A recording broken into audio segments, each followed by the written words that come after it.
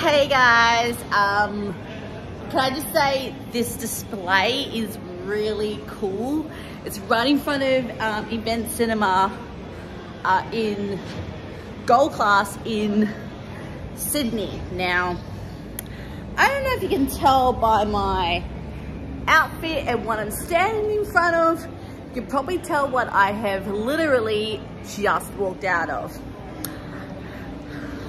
Hunger Games, the Ballad of Song and Snakes. And I have to say, I have not read the novel to this. So I went in pretty spoiler free. And thankfully, I think it worked in my favor. And I think this really does show Snow in much more of a favorable light. I can't believe I just said that.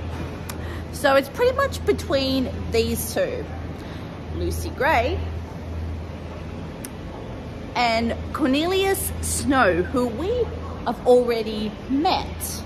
He was, of course, President Snow, and we see a lot of his backstory and sort of how he became the Seagull prick that we meet in the first Hunger Games. You see a lot of that sort of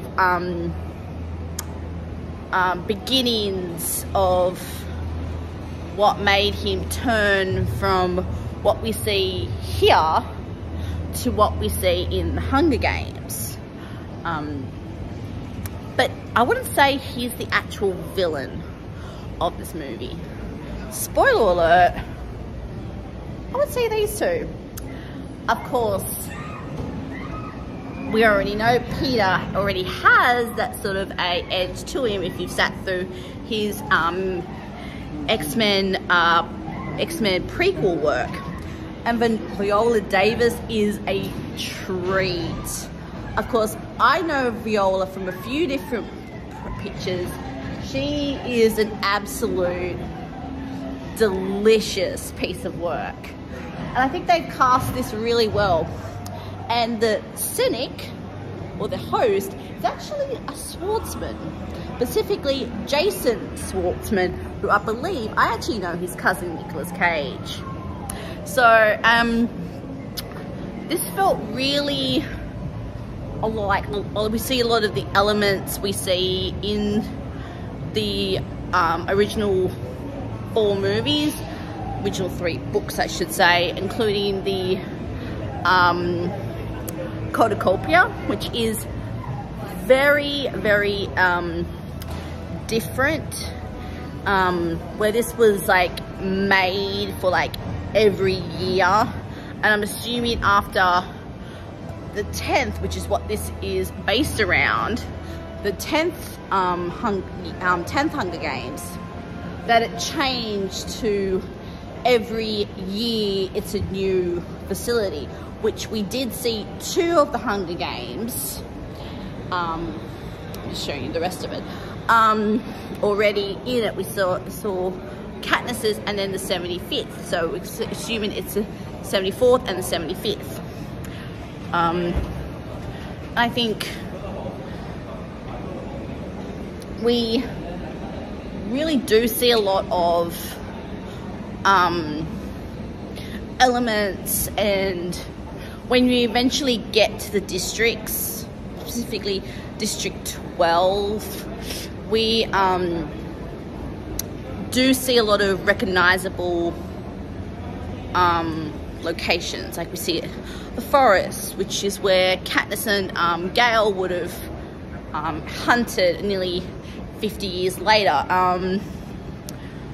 and we see the square where we see the reaping, which is slightly different, but we assume after about 60, 70 years that the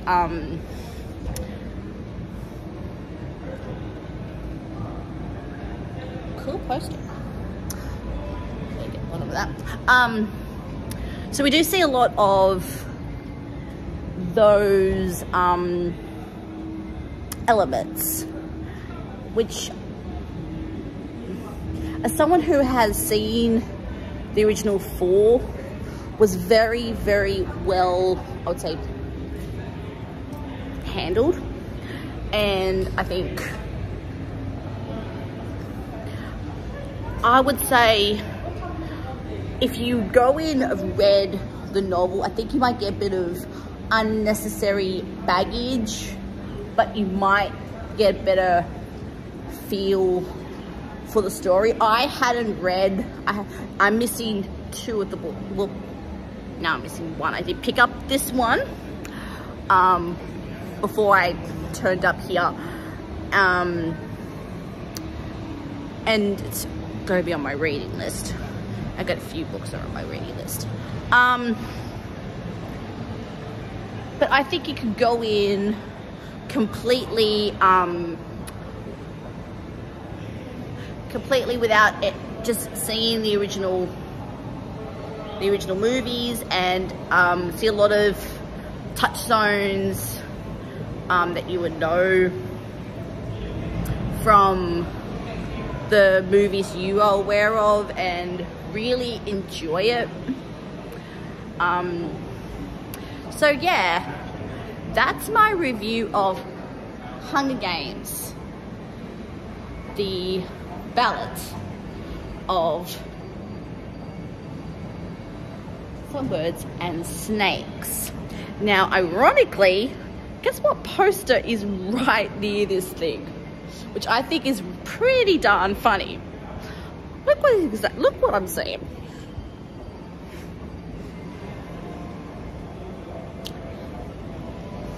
See? Five Nights at Freddy's, which, if you know, I've already reviewed on this channel. I think it's funny that within not even 5 minutes of each other,